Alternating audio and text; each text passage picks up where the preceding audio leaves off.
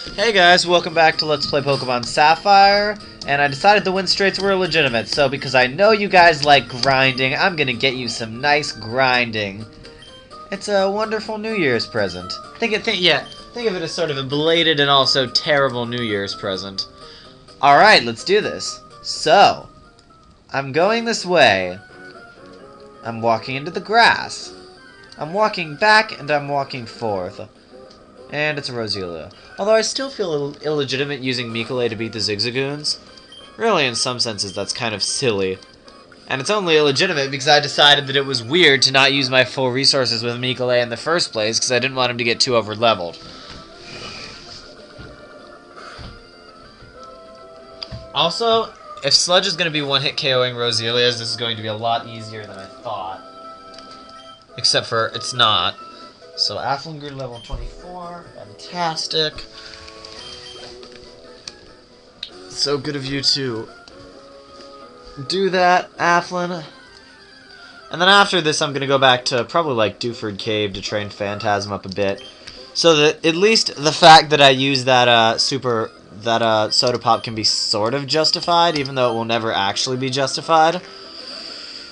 Okay, having poured this many resources into making my team fit for taking on the third gym, I'd better at least go all the way, I suppose. Wow, that hit for a good deal of damage. Alright, double kick. That's a move.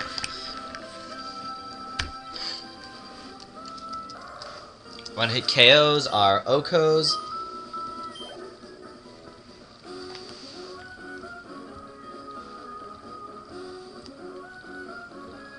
Let's see what I find. Hopefully a Roselia, because they're the only things that don't really scare Afflin.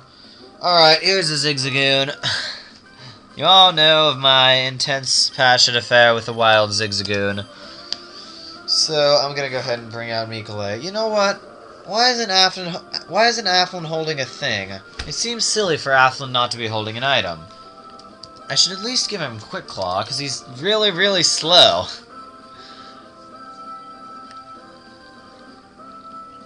It seems to make more sense to give Afflin Quick Claw, although maybe once Phantasm evolves, that prediction will change. Let's see what my Pokemon have even got. Okay, you have nothing, you have a Quick Claw, and you have a Soothe Bell.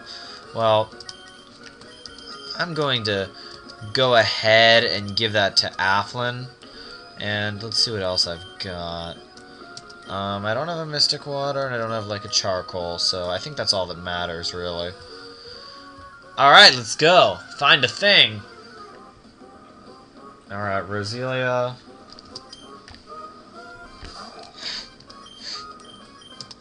I'm gonna use Sludge, except I'm paralyzed. See, there! I can be paralyzed faster than any other Pokemon, because I'm holding a Quick Claw now.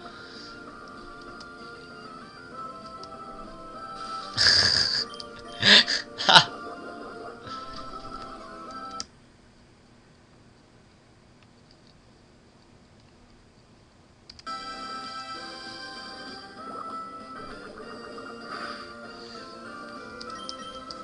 Oh, did I just use Sludge again? That was stupid. I should have used Pound there.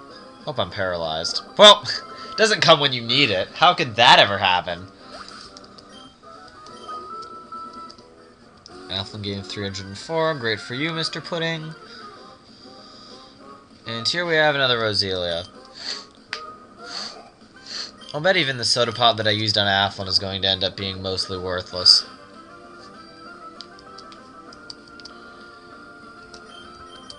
Okay, I mean... Oh, was that 2 Quick Claw activations in a row? Paralyzed Afflin certainly isn't actually faster than that Roselia.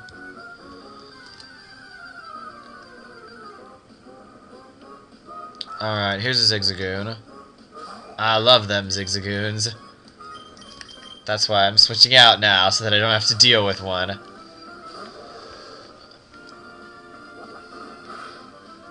Like, it really occurs to me that allowing 1 heal per Pokemon Center might actually be a bit much. Because, like, by using my own parameters and by allowing items in any capacity, I've allowed myself to grow my team way past what the land should allow, what the trainers themselves should allow, what the experience threshold should allow, because it enables grinding, and through grinding I can just I mean, what's to prevent me from just max ethering up Mikule's double kick at some point and then just going all out and destroying enough Pokemon to get Mikule to a massively massive level so that I can just take on any gym. The only reason I have a multiple Pokemon team right now in the first place is that I think it's more fair and out of some notion that eventually I'm going to need more than one Pokemon. That may not even be true. I mean, how is the Elite Four going to take down level 100 anyways? I mean, sure, I think this is probably the better option, especially, but I mean, not even necessarily if I don't get it. Because I guess level 100 could fall to the champion. Maybe. But I mean, really, Mikule could level 100 Mikule could probably one-hit KO most of those Pokemon. And I can't think of a very compelling argument for not doing that, so I probably ought to stop switching Mikule in so haphazardly, because I'm probably going to need him for some Phantasm things. Double kick. Because I no longer care which power points I use, because there's no way I'm going to train Mikule to his full power point extent. That would just be cruel and unusual punishment for the wild Pokemon native to this region. So yeah, I don't even know anymore. Maybe I should just be saving up my items so that I can use them on other Pokemon. Maybe I should just stop using my power points to their fullest extent. Maybe there needs to be a rule against battling wild Pokemon. I don't know. But the thing is, if it were just trainers, then Mikule would be incredibly far ahead. And I mean, the thing is, if I weren't doing this right now, and if I weren't grinding up Afflin and Phantasm, I would have a really tough time winning in the third gym. With the Pokemon that I've currently got, with the 3-member team that I've currently got, I could get destroyed. But no, by using the items that I've got to their fullest potential, even if I only have 1 heal per Pokemon Center, I don't even need that. I've only needed to use 4 heals. I have as many heals backed up as I have heals that I've used. Like, I mean, sure, when I get later on in the game, I'm going to require heals more frequently when I start running into, you know, bosses and plots and trainers that have Pokemon that are challenging and evolved. But even that eventuality seems pretty far away. I mean, what's going to happen after I beat the Mauville gym? I'm going to have to do Trick House and then make it to, like, Fall Arbor all in one go. And the strange thing is, that's completely doable. With a team like this, I can do that. It can be done. I'll save as many heals as I can. I mean, I need more Pokemon eventually, but the thing is, by this point in the game, I couldn't have gotten that many more Pokemon. I could have gotten a Zigzagoon back there, but it's not. But that wouldn't be worth the Pokeball, not in the long run.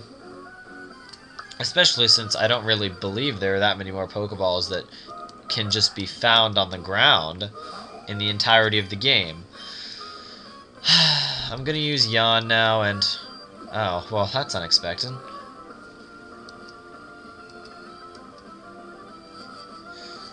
So yeah, there's the Confuser Egg, yes.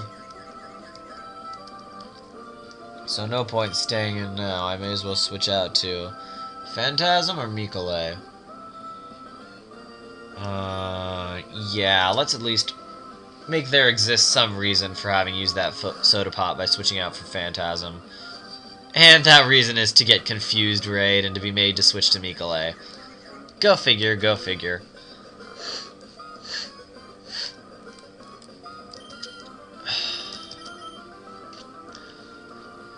It's like, somehow, these Nuzlocke rules have allowed my team to become stronger than it might have been at this point under ordinary rules. It would have been a 2-Pokemon team if I hadn't played this desperate swing for the fences of equality on them.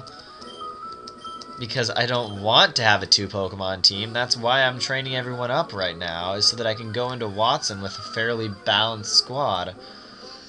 And it wouldn't even be balanced if I had used every power point that Mikule has. It wouldn't even be that balanced if I used all of Afflin's power points, or if I used... and I sort of intend to use all of Phantasm's power points before I go in there.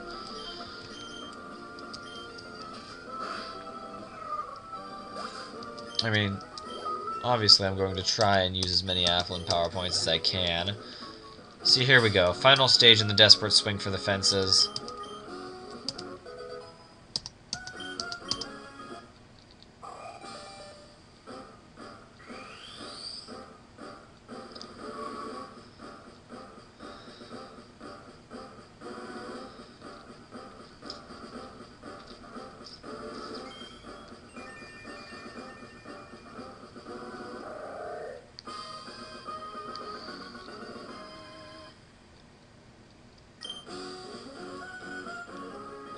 What move is Body Slam?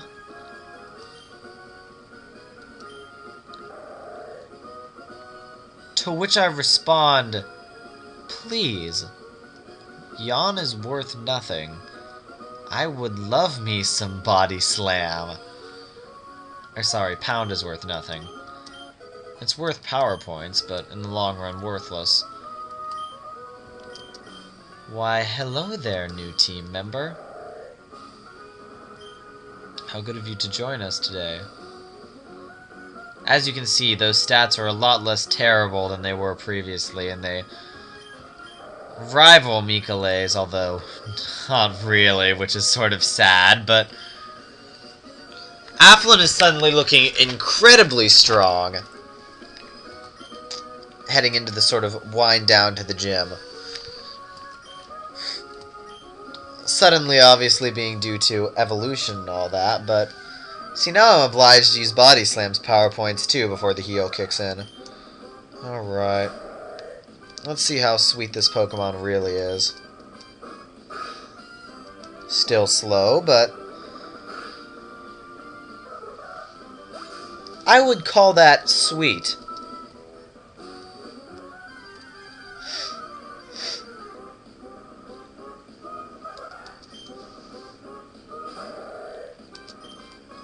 I still love that cry. Let's see if Body Slam's is good. And that would be no. Well, it's certainly better than Pound. And I mean, see there, I just did it again. I could have gotten rid of one of Afflin's cool moves for Body Slam, but then I didn't because I didn't want to have to use every Pound power point and to get Afflin more and more experience points with each heal. It seems to me like this concept is flawed in some way, and that's depressing because I really liked this concept. I really enjoy this concept. It's nice that Afflin's already paralyzed. Now there's nothing to worry about from things like Roselia. Also known as one-hit KO from Body Slam.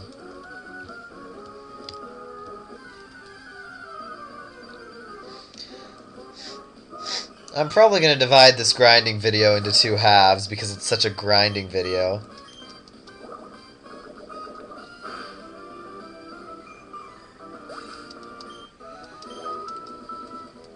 See, now Afflin fears no Zigzagoon and requires no Mikale assistance. The thing is, everything I'm doing is perfectly legitimate according to the tactics of Pokemon. I was trying to create a variant that could be difficult without requiring the player to handicap his or herself that much.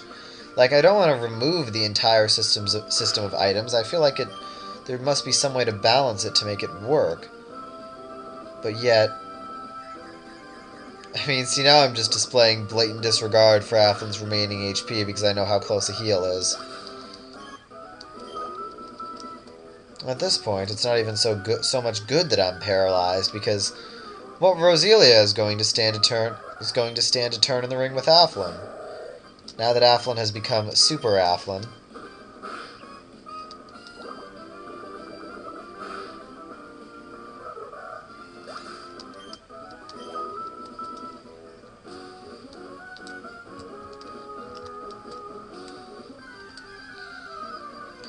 What else do we got? Yep. Afflin is paralyzed. That was the fastest being paralyzed that I've ever seen.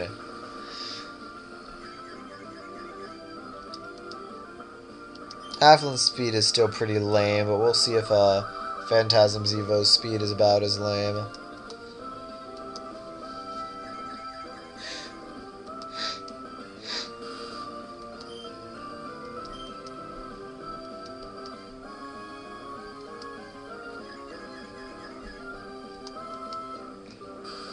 Man, he is so good at being paralyzed.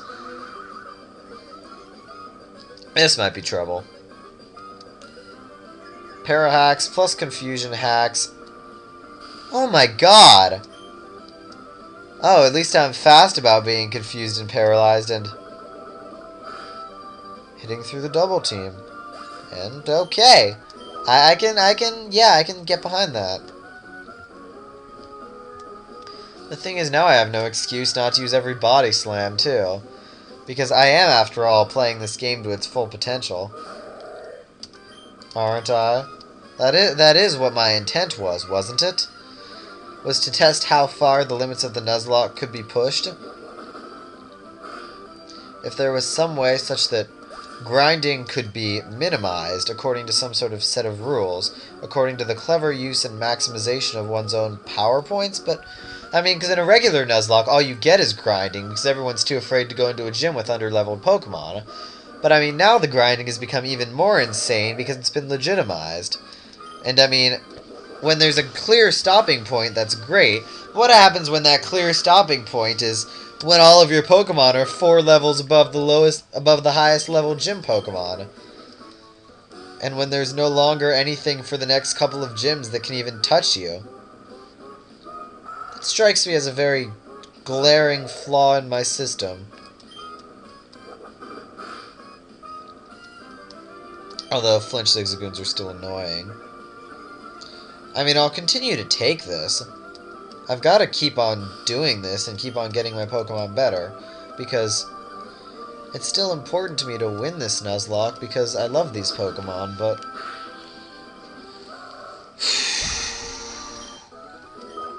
it just feels like there's some flaw in my system that needs to be worked out. I don't know what that flaw is. But the only way for my Pokemon to come even with Mikale is for them to take a commanding lead through grinding over everything else, and for me to deliberately hold Mikale down so that Mikale can't hope to compete with them. I mean, if I'd been using all of Mikale's power points, he'd be at like 34 or something right now. Because I know Mikale to be capable of one-hit KOing Pokemon until forever. So, I mean, what? Should it just be no KOing wild Pokemon? Or you must run from every wild Pokemon as opposed to running from none of them? Then won't there be some sort of experience shortage? There's gotta be a better way to do this than this.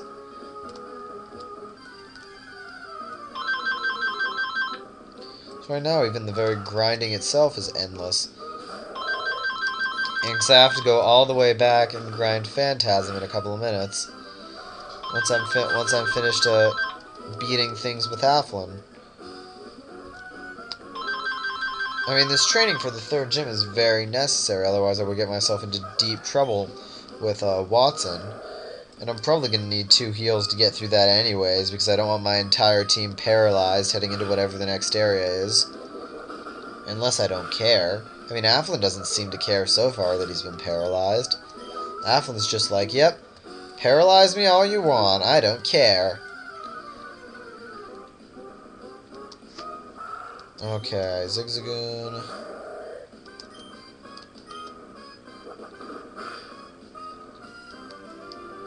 Afflin flinched, great. But it doesn't matter what happens to Afflin's hit points because there are so many of them and I'm using Heal before the gym anyway thanks to paralysis and lack of power points.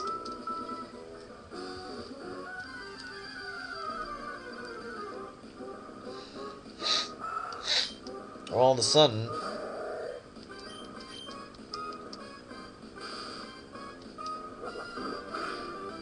well, at least I didn't flinch.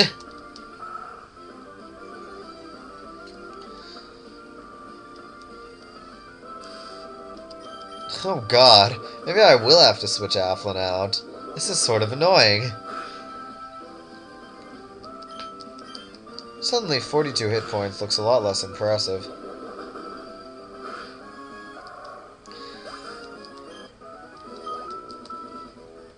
Obviously, it goes without saying that if Afflin weren't paralyzed, he'd be decimating all of these Pokemon.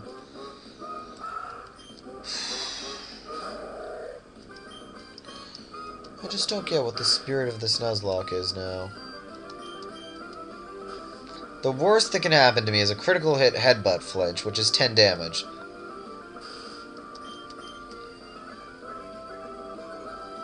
Which is now probably slightly more than 10 damage. It doesn't even matter how many paralysis hacks I get in a row. Where Athlon would have been terrified just a few moments ago. Actually, I'm going to call this the point where I switch out to Mikale and leave, because Athlon's getting low on health.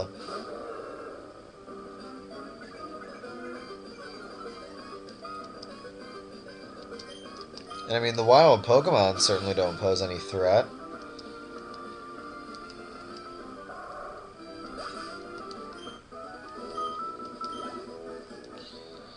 Alright, you guys, this has been another existentially frightening episode of Let's Play Pokemon Sapphire. When we return, more grinding. Alright, thank you all for watching, and... Sorry, that's a cough. That's actually about it. Alright, see you guys later.